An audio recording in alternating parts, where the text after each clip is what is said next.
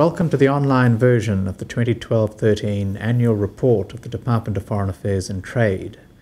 As Secretary, I would like to give you a quick sense of the work of the Department for the year ending 30 June 2013 and the challenges that lie ahead. Over the last year, economic and strategic power has continued to shift from the Atlantic to the Indo-Pacific. Asia has re-emerged as a region of first-order economic and strategic significance in its own right. More than ever, Australia's future prosperity depends on its external environment and its ability to advance its national interests abroad. Accordingly, the Department focused its efforts over 2012-13 on Australia's core bilateral relationships, including the United States, China, Japan, Indonesia, India and the Republic of Korea. Of particular note, the Department led a whole-of-government effort to develop country strategies out to 2025 for the 5 countries identified in the Australia in the Asian Century White Paper. With the ongoing shifts in regional power, the Department also focused diplomatic efforts on the East Asia Summit and ASEAN to nurture a culture of collaboration in the region. If Australia is to take full advantage of the opportunities of the Asian century, we need to work harder to build and deepen our understanding of and engagement with the region. As always, Australia's immediate neighbourhood remained a priority for the Department's work. Our engagement has been and continues to be centred on a shared desire for security, stability and economic development in the Pacific.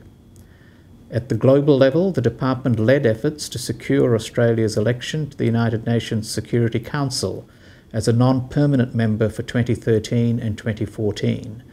A free and open trading environment is vital for Australian exporters. So the Department led Australia's negotiations on 9 bilateral free trade agreements and regional agreements such as the Trans-Pacific Partnership and the Regional Comprehensive Economic Partnership.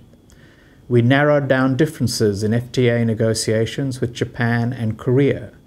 We will continue these negotiations in the year ahead and with China, our most significant trading partner, to open markets for Australian exporters. Australia's chairmanship of the G20 in 2014 offers an opportunity not only to advance Australia's economic prospects, but also to advance our influence in a key international body. Providing Australians with high-quality consular and passport services remained a significant part of the Department's work. Over the last year, we assisted over 11,900 Australians in difficulty overseas and issued over 1.7 million passports.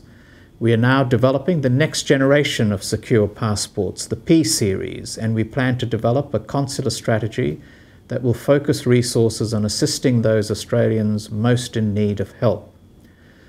But we also need to manage unrealistic consular expectations. Consular assistance should be an option of last resort, not the first port of call when people find themselves in difficulty. In a tight fiscal environment, the corporate challenge for the Department will be to maintain an effective overseas network and an adequately staffed Canberra-based operation. As resources diminish, we must look at doing less with less and shift resources from corporate to policy functions. Among all our resources, our people are our most vital asset.